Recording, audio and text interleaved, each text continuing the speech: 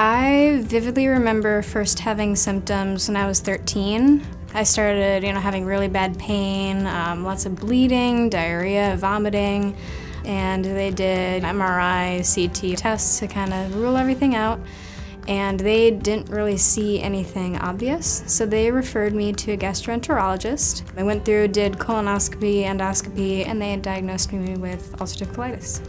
He put me on an anti-TNF.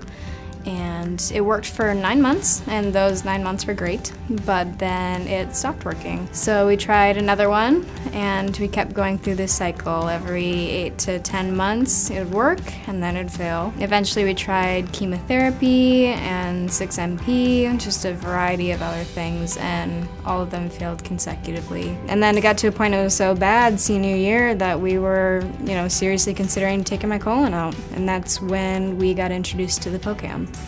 So he introduced the PillCam as an option just to look for any inflammation at all in the small intestine where you normally can't see it in an endoscope or a colonoscope. I honestly thought it was the coolest thing ever. So the procedure itself was extremely simple, way easier than an MRI and infinitely easier than scopes. And what he saw was inflammation where it normally wasn't before. So that told him that this was Crohn's disease. It wasn't ulcerative colitis this whole time. So he's like, you know what, we're gonna nix the surgery, you're keeping your colon, it's the best thing that we can do for you right now. If somebody asked me if they should take the PillCam test, I would say yes without skipping a beat.